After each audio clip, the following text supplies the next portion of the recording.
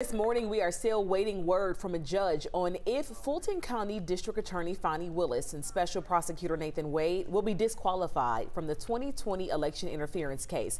This comes as the attorney who originally filed the motion testified in front of a Georgia Senate committee yesterday. 11 Alive's Ariana Manisa is live for us this morning with more on the testimony from Ashley Merchant. And Aisha, we saw her testify for hours as DA Willis once again under the microscope. This is all a part of an investigation that's being led by Georgia legislators. For more than 3 hours, defense attorney Ashley Merchant sat before the state's Senate Special Committee unpacking allegations of misconduct between DA Willis and Special Prosecutor Nathan Wade.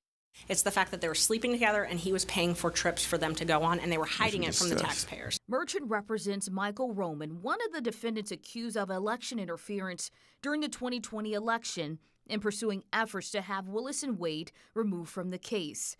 She was subpoenaed by the Senate committee as they investigate DA Willis. Was this the impropriety, the financial impropriety of getting financial benefit from the job? This is what I would call undisputed. Merchant presented billing receipts questioning how Wade's invoices were vague and how he was paid more than $650,000 by the county. She also testified as to why she believes the DA should not have been able to hire Wade as special counsel because of the county's policies related to personal relationships, and walked through text messages between herself and Wade's former divorce attorney, Terrence Bradley, and receipts from Willis and Wade's vacations. Credit cards are the ones that showed all the Belize trips.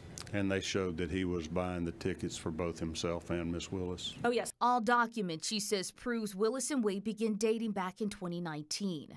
While the panel does not have the authority to bring charges against Willis or remove her from the case, Republican Senator Bill Kalsert, leading the committee, says their findings could change some of the statutes governing the DA's office. Those are troubling allegations.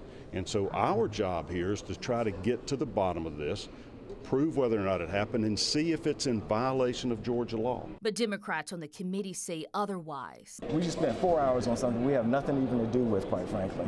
We ought to be talking about issues that actually matter, and we're not doing that right now. And as DA Willis continues to deny allegations of misconduct, she says the Senate investigation is a distraction. They can continue on with their games, and I'm going to continue to do the work of the people.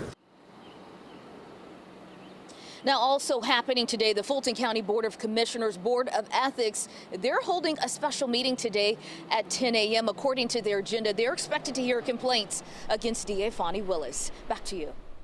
Ariana, thank you. So if you missed any of yesterday's hearing, you can catch it on demand on the 11 Alive Plus streaming app. It is on the front page. Download the app for free on your Roku, Amazon, or Fire TV.